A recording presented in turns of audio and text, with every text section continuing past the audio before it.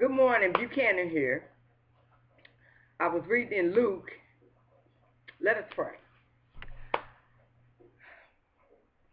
God, give us joy, give us peace, give us understanding of your word. Let us know when you are near, and let us know what you have to say to us. In Jesus' name I pray, amen. Basically, this will be part 2, because I start thinking. That's dangerous. I was thinking about in Luke when God chose Mary, who was highly favored, to be the mother of his child.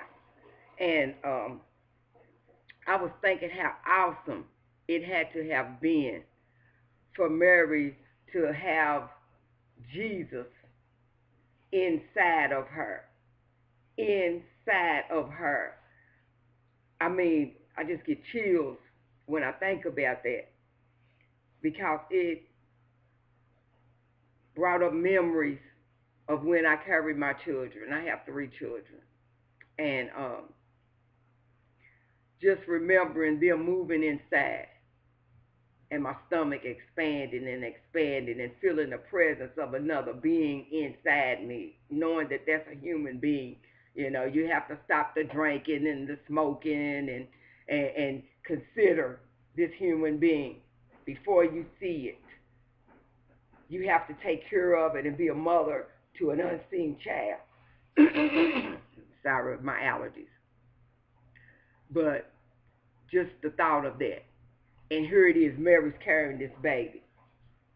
And I heard someone said Jesus didn't have a conscience when he met John the Baptist, who was in his mother's womb. I don't believe that.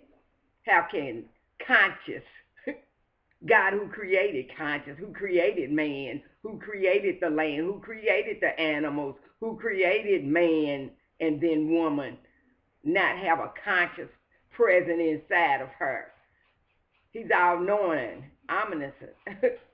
How can he not have a conscience, not aware of what he's in? Because not only did he want to understand the outside world, he wanted to understand the inside, the interworkings of a female, the interworkings of a human being. And what better way of learning that than to be inside the womb, the carrier, the pocket, the pouch that brings forth human life. Ooh, to create and then go inside of your creation. Woo, sweet Jesus. Oh, it's so awesome.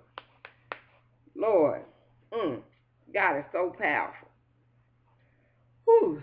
So with this being said, just think about the birth. Think about giving birth to your children. Think about when they were inside of you, how you had to nurture them before you ever seen them, before you knew totally what they looked like, before all this ultrasound and all this.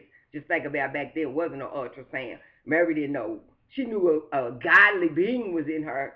She knew that she didn't fornicate with no man. She knew that she was highly favored, and she had this presence in her. Can you imagine the thoughts in her head? Just like the thoughts I know was in my head when I was praying, ooh, please, Lord, let them have 10 toes, 10 fingers, 2 eyes. Oh, Lord Jesus. So, with that being said, today, hug your children. Hug your children. Tell them that you love them. That will help end some of this violence and this killing that's going on today. But let's just tell our children that we love them and just hug them. It'll shock them. It will blow their minds. You just grab them and hug them and tell them you love them. And be safe today. God bless you all. You have a wonderful, marvelous, fantastic day. Bye-bye now.